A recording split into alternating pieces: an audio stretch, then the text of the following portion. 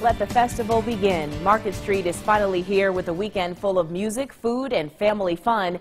As we kick off the festivities, let's get a live preview from downtown Columbus with WCBI's Andrea Self. She is also joined by meteorologist Alex Puckett, who also has our first look. Good afternoon, guys.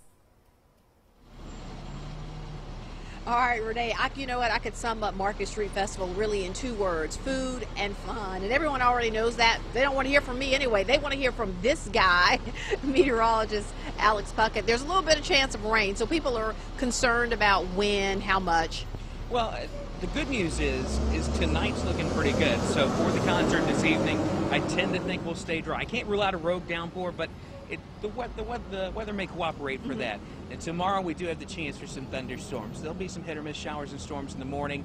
I would say the better chance for rain is going to be in the afternoon, though. So probably a good idea if you want to come out, enjoy Market Street, have the best chance to enjoy some of the outdoor activities.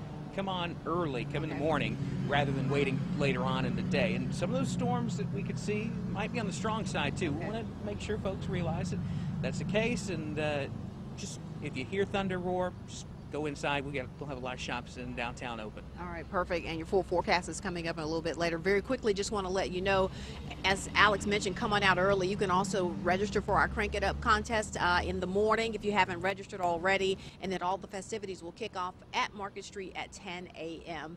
We're reporting live from right here in downtown Columbus. Renee, back to you in the studio. All right, Andrea and Alex, we're putting you on funnel cake patrol. Please bring us back some treats while you're at it.